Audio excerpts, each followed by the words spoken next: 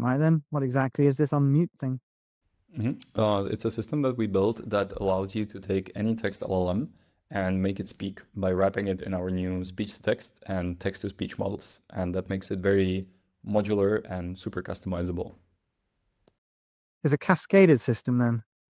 I'm already picturing the latency. Are we talking significant delays here? Not really, because we've optimized both the speech-to-text and text-to-speech for exactly this use case. They're both streaming, and the speech-to-text also has a semantic voice activity detection. So that means based on what I'm saying, it can figure out whether I'm finished talking or not. And when I am, we're going to immediately start generating the response. All right, that's reassuring. But how many voices are we talking about?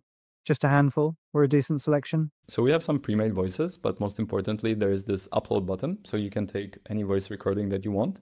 And we're going to use that to condition the voice based on 10 seconds and use the voice of the speaker and their intonation. So for example, you sound like a skeptical British man. Well, you're not wrong there. That's actually quite clever. Will you be open sourcing this, by the way? Within the next few weeks, we're going to open source both the text-to-speech, speech-to-text models, and the Unmute website itself. So stay tuned for that. Okay, that is actually quite cool. I'll definitely try it out. Thanks.